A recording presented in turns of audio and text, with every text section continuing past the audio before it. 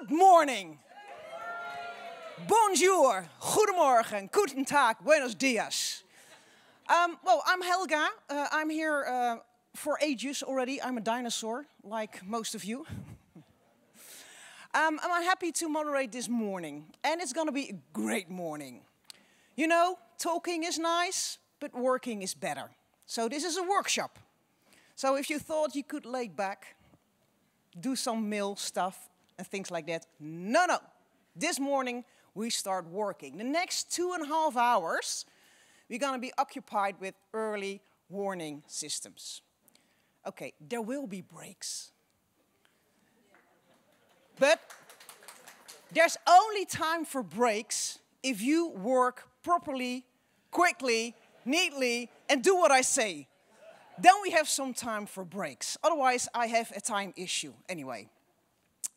Early warning. It's so important that people are informed, but not only the people, all the institutes in between, organizations who have to organize, think about traffic, think about health, hospitals, municipalities, and how do you reach them all if something is going to happen? And you know, you work in news stations, we see it coming days ahead, and they just wake up when some footage come in and they say, oh, there's something going on. Yeah, that's almost past. So how do we get the attention in advance? So we're going to create crises today, real crises today. And you're up to your acting skills today. But I'll explain that to you later. One of the main issues where we can easily get access to real-time information is the satellite images. Oh boy, 20 years ago, do you remember the quality of the satellite images? And I'm that young that I still remember that they have to print it every half an hour. Oh, unbelievable. But things has changed a lot. And maybe you've noticed that lately, in April there was the new images, or May, the new images of the EUMETSAT, third generation Imager 1, with new, very detailed images.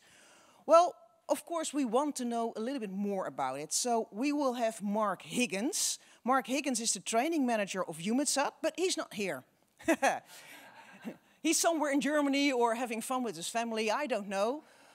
But, well, today everything is hybrid, so we have a video from him. So he's going to send us a message by video. And I think the video will be started now. I'm Mark Higgins from EUMETSAT, and in this short presentation, I'm going to tell you a little bit about the METEOSAT third generation satellite and some of the new things that you will get, and how you can maybe use some of it in your media presentations. The satellite has been launched, the first in the series. It's in orbit, it's healthy, the instrument's doing fine. What we're doing now is working on the ground processing, and we're planning that the pre-operational data will be made available in November. What that means is that there will be a public data flow. You'll be able to get hold of the data, but it's still labeled as pre-operational. We'll be still making some slight tunings, we'll still be checking, and we do recommend that it's only used for experimentation and not in operations. Once the satellite is declared ready and the data flow is declared ready, we put it in what's called operations, and it will then be named METEOSAT 12. What are you going to get? You're going to get enhanced images. You're going to get more channels. I'll show what that means in a moment. You're going to get them every 10 minutes. You're going to get them globally. And the highest resolution on the instrument is 500 meters. That instrument resolution is available on 2 of the channels, and it's available in such a way that you will be able to generate imagery, particularly in the visible spectrum, so looking at the daytime stuff at 500 meters. So you can generate quite incredible imagery for your region. We'll also be producing lightning images for the first time from geostationary for Europe. The resolution of that is at 2 kilometers. I'll show you some data for that. That data won't be available in November in the pre-operational stream. Because it's such a new instrument, that's going to come slightly later on. Of course, all of this data will go into the computer models, so into numerical weather prediction. It'll be used in bench forecasting, and it's a contribution to risk-informed early action, which is something, a theme that you're going to be working on later on, I think, in this conference. And it's important to us because this is the main task of the instrument, is to contribute to protection of life and property, both in the near term and being able to generate forecasts and warnings that are then actionable, and so supporting that process. How can you get hold of this imagery? We'll make it available on EUMETSAT.int, so that's the view service, view, view.eumetsat.int. But of course, the image data should be available to you in a more operational type flow, and ideally that'll be through whatever display system you're using. So if you happen to have a display system, you'll want to be talking to the people who support you to make sure that they can get hold of the MTG data. This is the first satellite in the series. Future satellites will also bring additional capabilities. We've got an infrared sounder, a rapid scanning service for Europe, and also for Europe, an atmospheric composition monitoring service. That's part of the European Commission's Copernicus program, and that will be available in a few years. We'll tell you more about that as we get closer to those data being available. So let's turn now away from the words to the images. So this is the first image that we have in the first day of images I'm going to show you. And what you can see from this zoom in is just how much more we can see today. We've never been able to see, in this case, the Alps in Europe at this kind of resolution from geostationary orbit before. So this is new. And of course, this kind of zoom in you can generate for the parts of the world that you're interested in. Now, we don't just have the zoom in, we can also then see how the clouds move. So we've got the data every 10 minutes. So this is a 24-hour loop. And you can just see the quality of that true color imagery, but of course we've still got the nighttime imagery. Now what some people do is put the low clouds and make them blue for this kind of imagery. That's used more in a forecasting application. For media applications, you may want to just keep them white. But you can just see how beautiful that is to see the real deep blue, and that's because we've got an additional blue channel on the instrument to be able to do that. So the blue ball now does actually look blue. It's quite an incredible thing to see. The lightning imager, what we see here, so this is some of the test data that we have. This is looking over the UK, and you'll see these flashes of lightning. The lightning imager works at a 2-kilometer resolution, so it'll sit over the coarser resolution of the flexible combined imager, the main instrument on MTG, and you can just see how incredible that lightning is. So we're putting it over a background image in this case. Now as we get towards the night, that background image is going to disappear, and we'll just see the lightning. Obviously, you'll be wanting to put this lightning data onto the other images that you have from the FCI. This is a particular test package that had to use a particular background.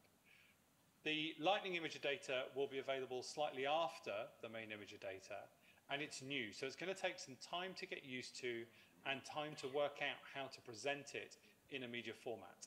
It's available, though, for the full disk. So it's available for all parts of the disk that FCI and the lightning imager can see.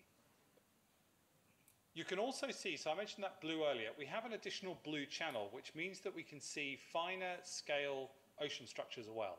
Now, FCI MTG is not an ocean color instrument. In order to properly see chlorophyll and properly see ocean constituents, we need slightly more data. But here, you can just see along the coast of Italy there, along the northern coast, you can just see that turbidity, so those blues that we can see. And if you have lots of flooding, bringing the muddy water into the oceans, you'll be able to see that as well. And you can do this at 500 meters, so you can start to do this for lakes as well as ocean areas. That blue channel is also very sensitive towards aerosols. So we're starting in this true color imagery to see a lot more aerosol. This is from the Canadian fires earlier on in the year, Canadian fires, and what you're seeing, just as well as those cloud structures, you can see how the smoke has been entrained into those weather systems. And this is all the way from Canada. And so we do have a lot more aerosol ability within the instrument. As well as having that additional blue channel, we've got additional channels which are sensitive to fires. So we have a much better fire capability with the FCI instrument. So this is looking over Central Africa, and you can see just some of the fires during the course of a day. And this we can get up to 500 meters looking at this fire data. Obviously at night you lose the ground surface information. I'll just play that again so you can see it. Have a look at that fire just to the north. You can also just see the smoke coming off of it as well. So this is a brand new capability for geostationary for our part of the world, and you're going to be able to hear more about that as we learn more about the instrument and its uses. Of course, the data are also used in operational forecasting. This is just an example of some of the imagery we have. This is looking over the Atlantic region, so this is Norway stretching over the north part of the UK and out towards Iceland. This particular thing is the cloud type RGB. So we have a few more channels there which help us to discriminate between different cloud types. So those of you who also have an operational forecasting role may be interested in this. And below it, we've got a thing called the sandwich product, which we can use to show much, much higher scale the convection and the variations in cloud top temperature. So this is the kind of thing you're going to get from the METISAT instrument, the kind of thing that will be available to you through your own display system and through View. It's a real storytelling machine. We really hope that you're going to be able to use these data in your presentations to talk about the weather as it is today and to illustrate some of the climate challenges that we're facing. I'll finish with one particular favorite of mine. So this is the Von Karman-Vortex streets just off the coast of Africa. And you can just see the beautiful cloud structures there. And this is going to be daily. We're going to be able to get images like this every day for where you are, for you to use in your storytelling. So please use it, enjoy it, and be wonderful with it. Thank you very much.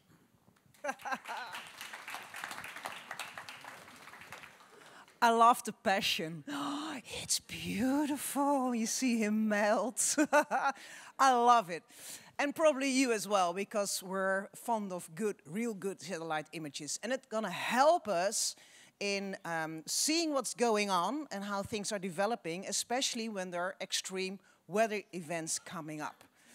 So EUMETSAT is used pretty well, but to do it the right way, WMO managed to set up a kind of early warning. There's a request that by 2027, everyone on Earth should be covered by early warnings. 2027. So that is 4 more years. It's most end of the year, 3 more years. I know in the Netherlands they're working on it already.